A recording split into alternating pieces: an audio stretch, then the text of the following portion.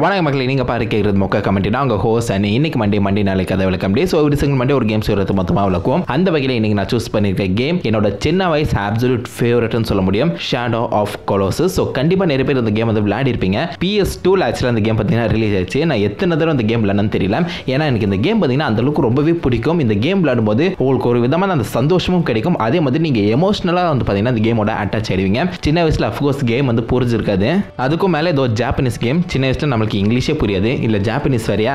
But இருந்தாலும் இந்த game play உண்மையில சொல்ல போனோம்னா யாராலையும் மறக்க முடியாத ஒரு கேம்னு ஈஸியாக சொல்லிடலாம். இந்த கேமோட ஸ்டோரி உங்களுக்கு லாங்குவேஜ் தான் புரியணும்னு சொல்லி அவசியமே கிடையாது. அஃப்கோர்ஸ் சப்டைட்டில்ஸ் வரும். பட் இருந்தாலும் நீங்கள் அந்த கேம் விளையாடும் போதே அது கூட வந்து பார்த்தீங்கன்னா அட்டாச் ஆகிடுவீங்க. ஸோ எத்தனை பேர் இந்த கேம் விளையாடிருக்கீங்க மறக்காம கீழே கமெண்ட் பண்ணுங்க. இப்போ நம்ம இந்த கேமோட ஸ்டோரி வந்து பார்த்துருவோம். இந்த கேம் வந்து எப்படி ஸ்டார்ட் ஆகுதுன்னு பார்த்தீங்கன்னா, நம்ம ஹீரோ வாண்டர் வந்து அவரோட கேர்ள் ஃப்ரெண்டு, அதாவது இறந்து போன அவரோட கேர்ள் ஃப்ரெண்டை தன்னோட குதிரை ஆர்கோ, அந்த குதிரையோட பேர் ஆர்கோ, அதில் வந்து பார்த்தீங்கன்னா ஏற்றிக்கிட்டு இதே மாதிரி மற்ற மக்களால் புறக்கணிக்கப்பட்ட ஒரு இடத்துக்கு வந்து பார்த்தீங்கன்னா போயிட்டுருக்காரு. ஸோ அந்த இடத்துல ஒரு மிகப்பெரிய டெம்பிள் இருக்குது. ஸோ அந்த டெம்பிளை நோக்கி வந்து பார்த்தீங்கன்னா நம்ம வாண்டர் வந்து போயிட்டுருக்காரு. ஸோ போன அவர் தன்னோட இறந்து போன காதலி, அதாவது அவர் பேர் வந்து பார்த்தீங்கன்னா மோனோ, அந்த மோனோவை அந்த இருக்க டெம்பிளில் வந்து பார்த்தீங்கன்னா பிளேஸ் பண்ணுறாங்க. ஸோ அந்த இடத்துல அந்த டெம்பிளை பற்றின ஒரு சின்ன பேக் ஸ்டோரி வந்து பார்த்தீங்கன்னா நம்மளுக்கு வந்து கிடைக்குது. இந்த ஸ்டோரியை சொல்கிறது யாருன்னு பார்த்தீங்கன்னா லார்ட் அமான். அவர் யாருன்னு பார்த்தீங்கன்னா நம்ம வாண்டரோட லீடர்னு சொல்ல முடியும். ஸோ என்ன சொல்கிறாங்கன்னா, இந்த மாதிரி இந்த உலகத்தோட மறுமுனையில் மக்களால் புறக்கணிக்கப்பட்ட ஒரு நகரத்தில் இருக்க டெம்பிளில் வந்து பார்த்தீங்கன்னா டார்மின் அப்படிங்கிற ஒரு என்டிட்டி, அப்படிங்கிற ஒரு காட் லெவல் ஒரு பீயிங் பார்த்தீங்கன்னா வாழ்ந்துட்டு இருக்கு. அதனால ஈஸியாக சோல் ஒருத்தரோட ஆத்மாவை வந்து திருப்பி கண்ட்ரோல் பண்ணி கொண்டு வர முடியும். அது மட்டும் இல்லாமல் அந்த டெம்பிளை கண்டுபிடிக்கிறவங்க டார்மினோட உதவியோட இறந்து போன அந்த சோலை, அந்த ஆத்மாவை திருப்பி உயிர்ப்பிக்கவும் முடியும் அப்படிங்கிற ஒரு விஷயத்தை பார்த்தீங்கன்னா அந்த லார்ட் அமான் வந்து சொல்றாரு. ஸோ இதுக்காகவே நம்ம வாண்டர் பண்ண இறந்து போன தன்னோட காதலியை அங்கே வந்து கொண்டு வந்திருக்காரு. ஸோ அவ அந்த மோனா வந்து எப்படி இறந்தான்னு பார்த்தீங்கன்னா, அவளுக்குன்னு ஒரு சபிக்கப்பட்ட தலையெழுத்து இருக்கு. ஸோ அவ மூலியமாக தான் இந்த உலகத்துக்கு காட் ஆஃப் டெட் வந்து திருப்பி உயிரோட வருவான். காட் ஆஃப் டெட்னு சொல்லும்போது அரக்கன் சாத்தான் எப்படின்னா வச்சுக்கலாம். ஸோ அவன் இந்த உலகத்துக்கு திருப்பி வரதுக்கு முக்கிய காரணமாக இருக்க போகிறது நம்ம மோனா தான். இவளோட விதி வந்து இப்படி நிறைவேறக்கூடாதுன்னு நினச்சிக்கிட்டேன் அந்த ட்ரைபோட லீடர், முக்கியமாக நம்ம ஏமான் தான் நினைக்கிறேன். ஸோ அவர் வந்து நம்ம மோனா வந்து பார்த்தீங்கன்னா கொண்டுடுவாங்க, சாக்ரிஃபைஸ் பண்ணிடுவாங்க, தியாகம் பண்ணிடுவாங்க இந்த உலகத்தோட நன்மைக்காக. ஸோ இது தெரிஞ்சுக்கிட்ட வாண்டர் அவனோட காதலன், இதெல்லாம் போய் இதெல்லாம் கட்டுக்கதை, நான் அப்படிலாம் விட மாட்டேன், என் காதலை உயிரோடு கொண்டு வரேன்னு சொல்லி பார்த்தீங்கன்னா அந்த டெம்பிளுக்கு மோனாவை கொண்டு போய் இந்த மாதிரி வச்சுட்டு இதெல்லாம் யோசிச்சுட்டு இருக்க அந்த சமயத்தில் பின்னாடி நிழல் உருவங்கள், அதாவது ஒரு ஷேடோஸ் மாதிரி உருவங்கள் பார்த்தீங்கன்னா அவன் பின்னாடி வந்து எழும்பும். இதை பார்த்தோன்னா வாண்டரோட குதிரை வந்து பார்த்தீங்கன்னா பயப்பட ஆரம்பிக்கும். வாண்டர் தான் கிட்ட இருக்க கத்தியை தூக்கி காமிச்சோன்னே அதுலேருந்து வெளிப்படுற அந்த சக்தி வந்து பார்த்தீங்கன்னா அந்த நிழல் உருவங்களை திருப்பி வந்து போக வச்சிரும். ஸோ இந்த கத்தி வந்து நம்ம லார்ட் ஏமானோட கத்தி தான். இது வந்து பழங்காலத்து கத்தி, ஏன்ஷியன்ட் ஸ்வாட், ரொம்ப பவர்ஃபுல்லான கத்தி. இந்த மாதிரி இந்த கத்தி அங்கே சுற்றி இருக்க இந்த நிழல் உருவங்களை வந்து பார்த்தீங்கன்னா விரட்டி அடிக்குது. இதை பார்த்தோன்னா டார்வின் பார்த்தீங்கன்னா பேச ஆரம்பிக்கிறாரு. இந்த மாதிரி நான் முன்னாடி நடந்து பார்த்ததே இல்லை. இந்த கத்தி ஒரு மிக பழமையான ரொம்ப பவர்ஃபுல்லான ஏன்ஷியன்ட் ஸ்வாட். இது எந்த ஒரு சாதாரண மனுஷனாலையும் தூக்க முடியாது. பட் நீ தூக்கி இருக்க, உனக்கு என்ன வேணும்னு சொல்லி கேட்குறாரு. அதுக்கு இந்த பக்கம் நம்ம வாண்டர் சொல்றாரு, நீ டார்மின் எனக்கு நல்லாவே தெரியும், என்னோட மோனாவை உயிரோடு கொண்டு வான்னு சொல்லி பார்த்தீங்கன்னா கேட்குறாங்க.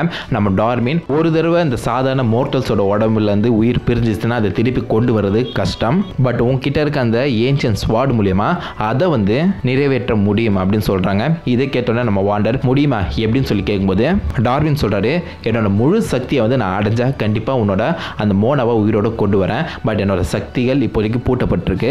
உன்னை சுற்றி பார்த்தீங்கன்னா நிறைய சிலைகள் இருக்கு, அந்த சிலைகளுக்குள்ள என்னோட சக்தி அடைக்கப்பட்டிருக்கு.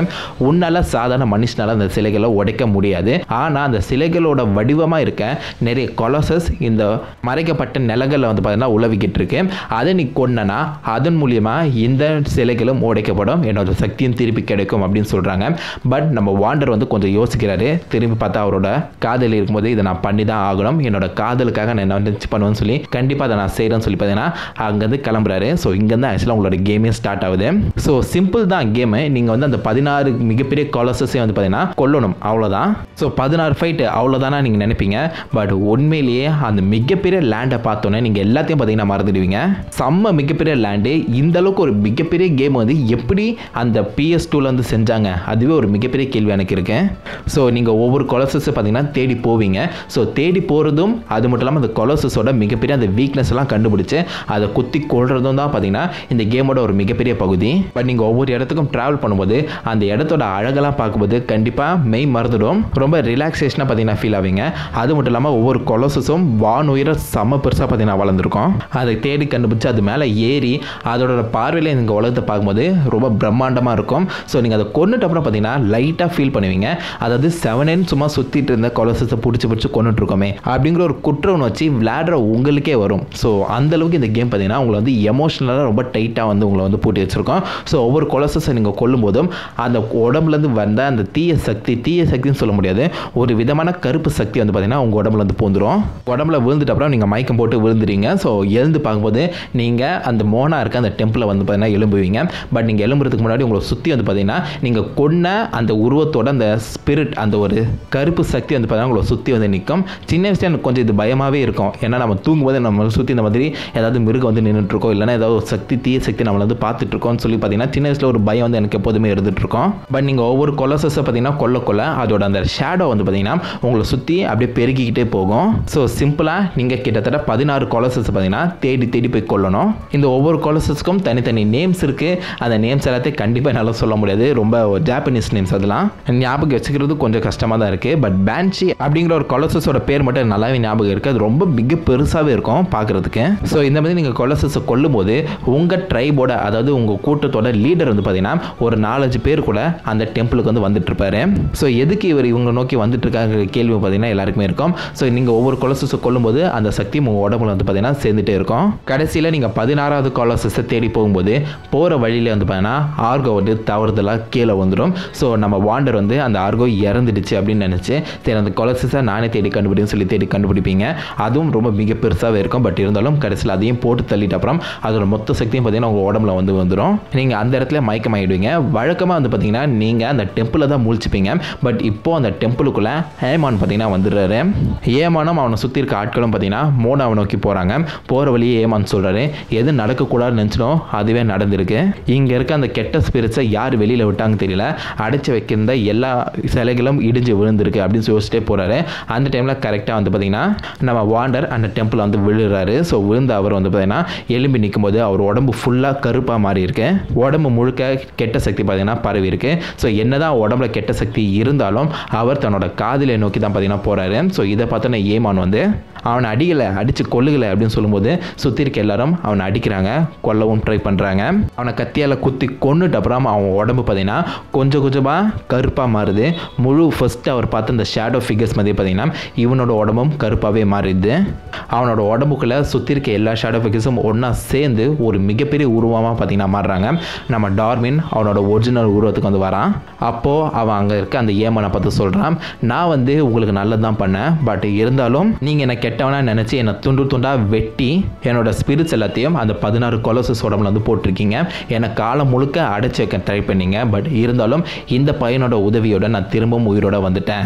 டார்வின் இந்த உலகத்துக்கு திருப்பி உயிரோட வந்துட்டான் அப்படின்னு சொல்லி பார்த்தீங்கன்னா சுற்றி இருக்க எல்லாரும் வந்து அடிக்க ட்ரை பண்ணுறாங்க. நம்ம ஏமான் அந்த கத்தி, அந்த ஏன்ஷியன்ட் ஸ்வார்டை எடுத்துக்கிட்டு வெளியில் போய் அந்த டெம்பிளுக்கு நடுவில் இருந்த அந்த கிணத்துல வந்து பார்த்தீங்கன்னா அந்த கத்தியை வந்து போட்டுறாரு. அந்த கிணத்துல அந்த சக்தியும் அந்த கத்தியோட சக்தியும் ஒன்றா சேர்ந்து ஒரு மிகப்பெரிய வெளிச்சமாக மாறி அங்கே இருந்த கருப்பு உருவமான நம்ம டார்வினை பார்த்தீங்கன்னா உள்ளே இழுத்துக்குது. ஸோ அந்த டார்வினோட சக்தி உள்ளே போனது மட்டும் இல்லாமல் தன்னோட காதலி மோனாவை திருப்பி உயிரோடு கொண்டு வரணுங்கிற ஒரே காரணத்தில் இந்த மாதிரி டார்வினுக்கு உதவி செய்த நம்ம வாண்டரோட உடம்பையும் வந்து பார்த்தீங்கன்னா அந்த கிணறு வந்து இழுத்துக்குது. அந்த சக்திக்குள்ள வந்து பார்த்தீங்கன்னா 2 பேருமே மறைகிறாங்க.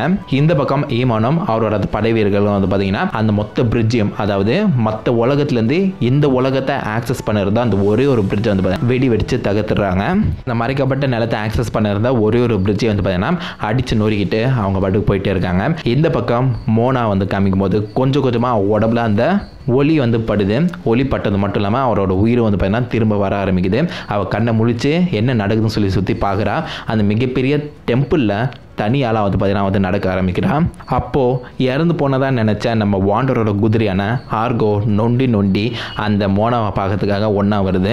இவ்வளோ கஷ்டப்பட்டு மோனாவை உயிரோடு கொண்டு வரணும்னு சொல்லி போகிறான்னா நம்ம வாண்டர் வந்து கடைசியாக நம்ம மோனா கண் விழிக்கிறத பார்க்காமலேயே மறைக்கப்படுறான். நம்ம மோனாவும் அவனோட குதிரையான ஆர்கோவும் வந்து பார்த்தீங்கன்னா அந்த டெம்பிளோட அந்த கிணத்தை நோக்கி போகிறாங்க. அந்த கிணத்துல இந்த மாதிரி மறைக்கப்பட்ட நம்ம வாண்டர் வந்து ஒரு குழந்தையாக அவதரிச்சிருக்கான். அந்த குழந்தைக்கு 2 கொம்பும் இருக்குது. ஸோ இதுலேருந்து தெரிய வருது போது அந்த காட் ஆஃப் டெட் வந்து திருப்பி இந்த உலகத்தில் மறுபடியும் பிறந்துட்டான். ஸோ நம்ம மோனாவோட அந்த சபிக்கப்பட்ட தலையெழுத்து இப்போதைக்கு நிறைவேறப்பட்டது. ஸோ என்னதான் கஷ்டப்பட்டு நம்ம வாண்டர் வந்து மோனா வந்து கெட்டவை இல்லை, அவளோட சபிக்கப்பட்ட தலையெழுத்து எப்போதுமே நடக்காதுன்னு சொல்லி ப்ரூவ் பண்ண ட்ரை பண்ணி இருந்தாலும் கடைசியில் அவளோட தலையெழுத்து மாதிரி அவள் மூலியமாக இந்த உலகத்துக்கு வந்து பார்த்தீங்கன்னா அந்த அரக்கன், அந்த சாத்தான் அப்படி இல்லைன்னு அந்த காட் ஆஃப் டெட் வந்து திருப்பியும் பிறக்கப்படுது. அவளோட தலையெழுத்து நிறைவேற்றப்படுது. ஸோ அந்த இடத்துல சுற்றி இருக்க எல்லா மிருகங்களும் வந்து பார்த்தீங்கன்னா அந்த குழந்தையா பிறந்த அந்த வாண்டருக்கு வந்து மரியாதை செலுத்துற மாதிரி காமிக்கிறாங்க.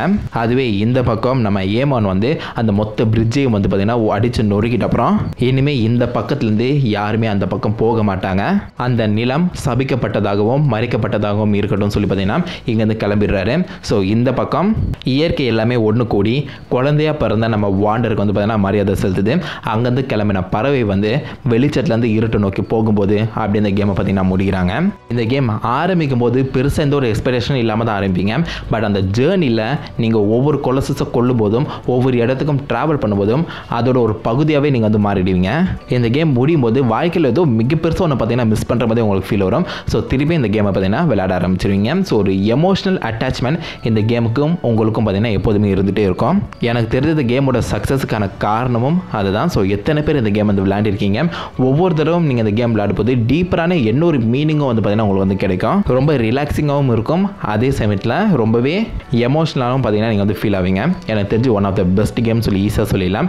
ஸோ கேம் விளையாடுறவங்க எல்லாருமே உங்களோட தாட்ஸ், உங்களோட வியூஸை கீழே கமெண்ட் பண்ணுங்கள்.